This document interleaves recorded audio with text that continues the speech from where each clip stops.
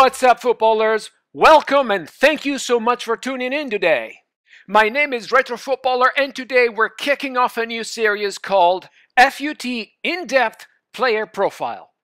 In this series, we'll take a look at goalkeepers, defenders, and attackers. Today we're focusing our attention on a goalkeeper.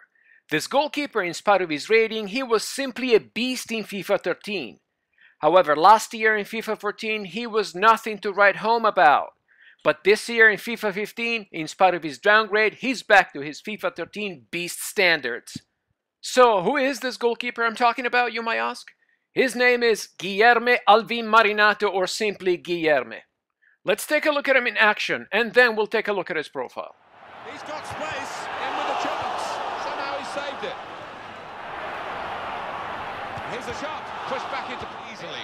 Past his man, in at goal, in with a chance. Struck it on the volley. They've still, and it's a header. It's got to be. Got good hands, this goalkeeper. That's a good save. Guilherme currently plays for Lokomotiv Moscow in the Russian league. He has a 77 overall rating, but do not let that rating fool you. He's a great goalkeeper. And what makes Guilherme great are not just his stats. It's the fact that he's 6'6", so he's going to have a great wingspan.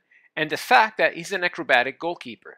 So that means that his diving and reactions are going to be better than a traditional goalkeeper. Now pair that up with his diving and reflexes, diving 81 and reflexes 83, well, you know what that means. That's a recipe for a beast. He will make saves which should not be possible. He also has good handling at 72, good kicking at 71, and a very respectable positioning at 74. And his speed, considering that he's 6'6", it's actually plenty, and it will be very, very handy to close down those pacers. Also, Guilherme happens to have a very handy trait, the goalkeeper long throw. And in my gold all-Brazilian squad, he has outperformed two other goalkeepers, Helton, rated 79, and Julio Cesar, rated 82. I also added the wall chemistry card, and so far, Guilherme has performed as such.